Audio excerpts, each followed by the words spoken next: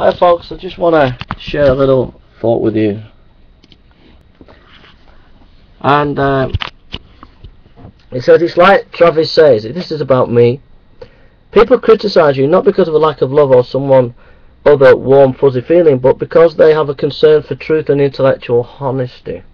This is by an atheist, by the way, a hardcore atheist. Which are values you have been sodomizing over and over again with your videos. For this is not about friendship, personalities or mutual feelings. Policies are annoying regardless of how nice the person spouting them. Okay, now this guy has just tripped himself up proper bad.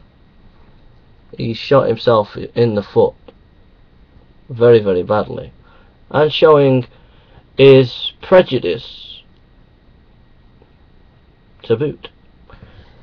Notice, it's like Travis says, people criticize you not because of lack of love or some other warm fuzzy feeling, but because they have concern for truth and intellectual honesty, which is a load of bull.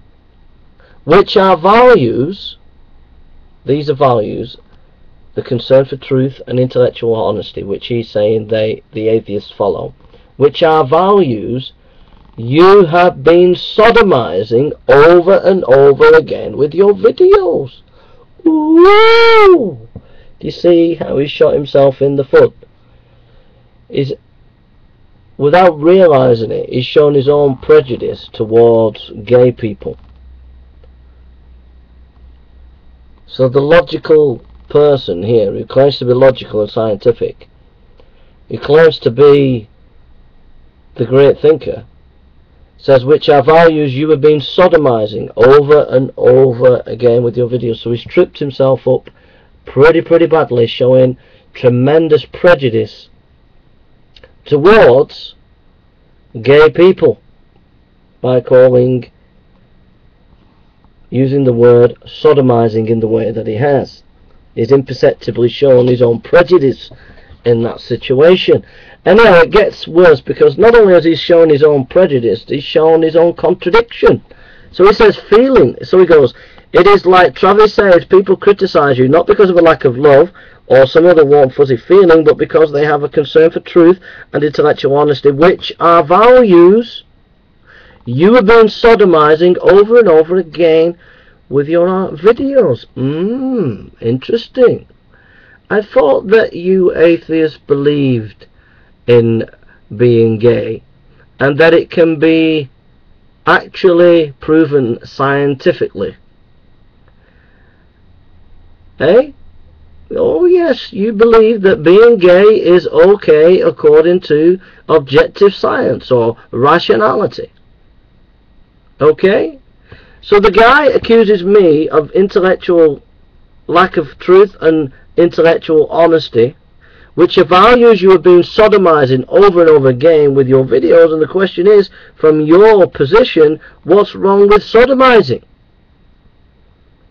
It's a good thing from your perspective. So you're contradicting yourself. What this shows is those people who regard themselves as scientific and logical can also be the most stupidest people on the planet, and also contradict themselves in very stupid ways, like we've just seen here.